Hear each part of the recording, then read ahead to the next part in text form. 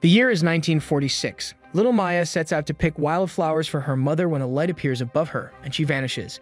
This same phenomenon happens to soldier Richard in 1951, old millionaire Orson in 1979, and boys Kyle and Sean in 2001, along with over 4,000 other people.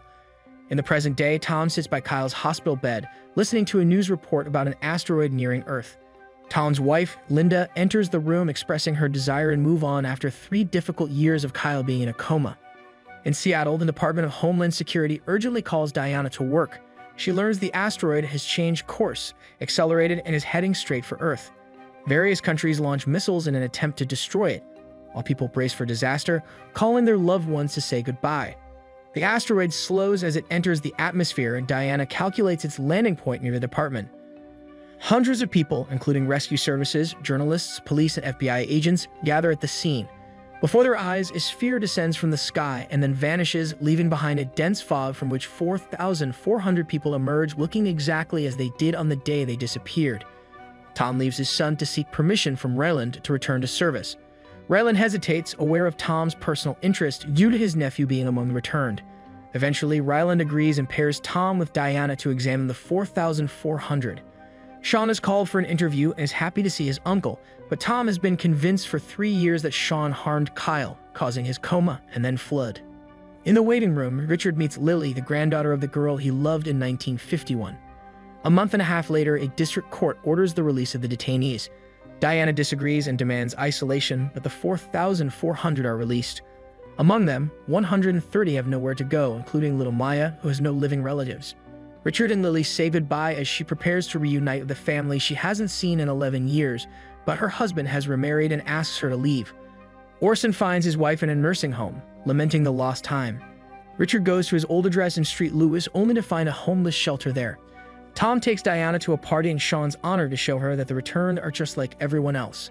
Outside, Tom apologizes to Sean and expresses his happiness at his return. During their conversation, a bird crashes into a window, and when Sean picks it up, it comes back to life and flies away. Maya is taken in by a foster family and tells Diana they will meet again soon, surprising her. Orson tries to return to his old company, but his partner refuses to rehire him. Maya's foster parents are puzzled when she puts her shoes on a chair, saying her sneakers might get wet on the floor. The first night of freedom is challenging for everyone.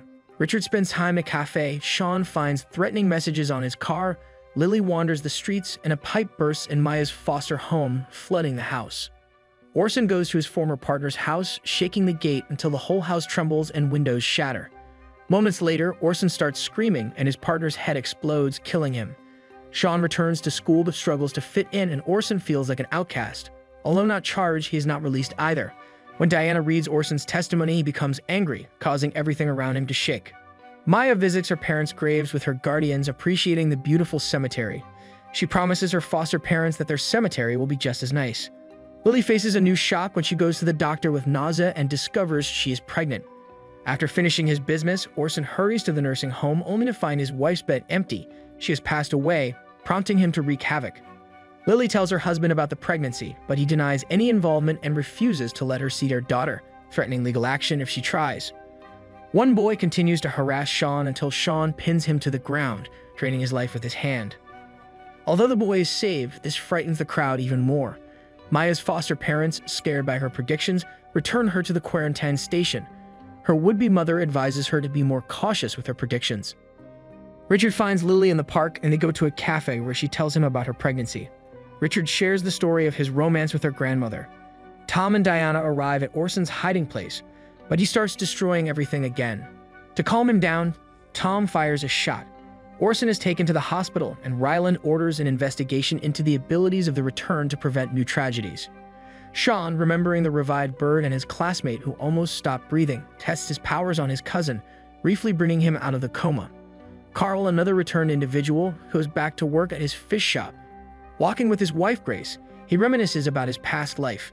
Despite warnings about the park's dangers, Carl decides to walk through it at night and is attacked by hooligans. He uses his new abilities to defend himself. Tom and Diana visit Maya after her return due to numerous complaints about her predictions. Ryland asks his colleagues to handle the situation. Richard rents an apartment for Lily and her child, and Lily asks him to stay with them. Suddenly, Lily feels unwell and rushes outside. Carl tells his wife about his attack and announces his plan to revive the park and make it safe again. The doctor informs Tom and Linda about a brief surge of brain activity in their son, suggesting new chances for recovery. Tom learns that Sean visited Kyle the night the monitors showed a spike, but Sean denies waking his cousin. The agents explore hypotheses about the return, but the only one they have is aliens. At Lily's request, Richard rents another apartment, and Lily is so happy she kisses him. Carl can't wait for morning and heads to the park at night to start cleaning up. He manages to paint a bench and save a girl from hooligans. Diana visits Maya in the lab, and Maya asks to go home, but Diana needs time to think. The girl rescued in the park describes her savior as a superhero who smelled like fish. Lily still hopes to reunite with her daughter and watches her through the window in the evenings. When she feels unwell, her presence is revealed, leading to her arrest. Richard asks Lily's ex-husband to withdraw the statement, promising she won't bother him again. That evening, Richard arranges a romantic dinner for Lily, and they develop a romance. Nikki visits Sean in the garage and accidentally burns her hand, but Sean heals it with a touch, and their meeting ends with a kiss. Despite Dennis asking his brother not to get involved, Carl continues his night raids in the park. Tom and Diana track him down and find him seriously injured.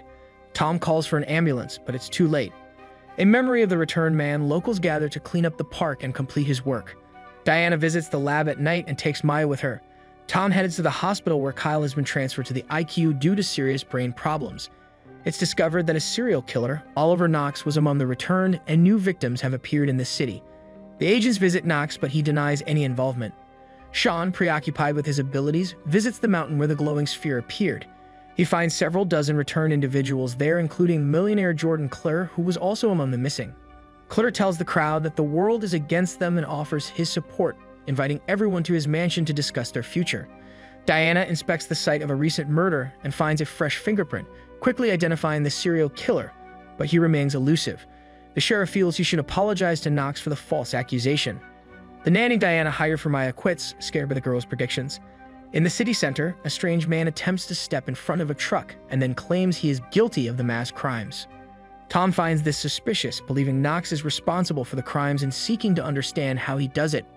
The return gather at Jordan's mansion, and he takes a special interest in Lily and Richard upon learning of Lily's pregnancy. He offers Richard a job, knowing his difficulties in finding employment. Another letter, allegedly from the serial killer, arrives at the police, and Tom suspects Knox but lacks evidence. Sean revisits the abduction site and recalls that something wanted to take Kyle. In the park, another maniac targets the returned, but the agents intercept him. They head to Knox's home, finding an altar to the victims and a note with the name of the girl they saved. Meanwhile, Knox is in Felicia's apartment, but the cops arrive before he can act. Knox is placed in a glass cell, where soundproof glass prevents him from doing harm. Tom sees Sean reviving Kyle at his bedside. Kyle recognizes his father is discharged home but finds everything unfamiliar, worrying his parents. Tom thanks Sean and asks him to keep his abilities a secret. Lily and Richard return home to find their apartment door rigged with explosives, but Lily's sudden illness prevents a disaster. Tom and Diana investigate the crime scene, and Diana tries to get information from Tom about Sean's connection to Kyle's awakening. But he keeps his nephew's secret. The millionaire gifts Richard and Lily a house in a gated community built for all 4,400 returned people. Kyle tears up photographs, feeling estranged from everyone. The agents warn Jordan that gathering everyone in one place is too dangerous, despite the community filling up. Nevertheless, the millionaire is determined to proceed, and Richard, now the head of security, plans to assist him. Diana arrives at school to pick up Maya, and the principal asks her not to bring Maya back due to fears of becoming targets if a hunt begins for her. Noticing Diana's concern, Maya reassures her, promising that someone will fix everything soon. Another returned individual, Florist Mary, dies, increasing the agent's alarm over the rising number of victims among the 4,400. The situation grows more serious. Nikki breaks up with Danny, and Sean seizes the opportunity to invite her on a date. A man from Washington arrives at the department, hints at removing the agents from the case due to their connections with the 4,400. Linda asks Tom to check on Kyle, and Tom finds his son marking a map, claiming he is looking for himself.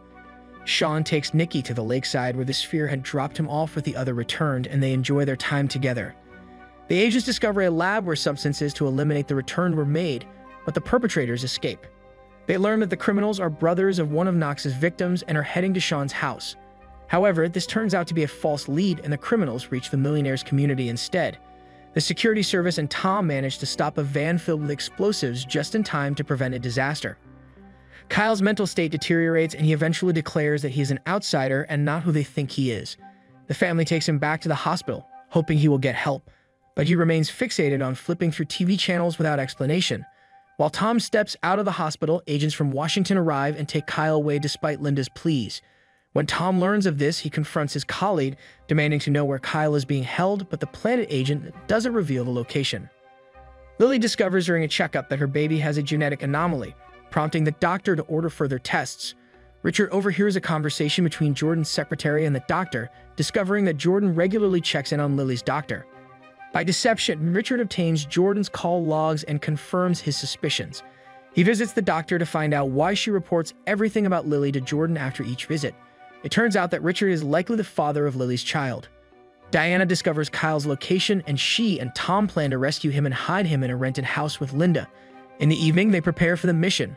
Maya, wishing Diana an easy task, assures her that they will find Kyle and all the answers. They break into the lab, free Kyle, who gives them an urgent address. Tom tries to take his son to the hideout, but Kyle insists on going to the beach where Sean was once abducted, and Tom complies. The millionaire summons Lily and shows her old newspaper clippings accusing Richard of attacking young women. After talking to Richard, Lily understands Jordan's motive and asks for Richard to leave the community as soon as possible. Danny learns about Sean's affair with Nikki and confronts him in front of their mother. Sean, not wanting to harm his brother, touches him, causing Danny to nearly pass out and prompting their mother to view Sean as a monster. Jordan tries to stop the fugitives and grabs Lily, but as soon as he touches her belly, he feels unwell. He watches the car drive away, unable to intervene further. He still insists he will take the child into the millionaire's fortune. Sean arrives at the community, discusses his abilities and problems, and asks for a chance to stay. Tom takes his son to the beach, where federal agents soon arrive as well. Before his father's eyes, Kyle emits a bright beam of light that shoots straight into the sky. Though outwardly paralyzed by the light, Tom and the agents feel wonderful inside. Standing by the water, Tom hears a foreign voice emanating from Kyle's body. Initially convinced this is the work of aliens, Tom is startled when the voice reveals the truth. They are ordinary people from the future. Humanity is dying in that future, and the return have been sent back with abilities to change and save the world. Before the voice can finish, an agent shoots Kyle, breaking the beam and causing the men to fall to the ground. Kyle takes his last breaths, and Tom begins to say goodbye. Suddenly, light leaves Kyle's body, and a minute later, he awakens as his real self. 6 months later, Lily and Richard live in a small house at the foot of the mountains. On an ordinary day, as they drive to the hospital for the birth of their baby, they don't notice the trees bowing along the road. This concludes the first season. Friends, would you be interested in a summary of the second season? Please write in the comments.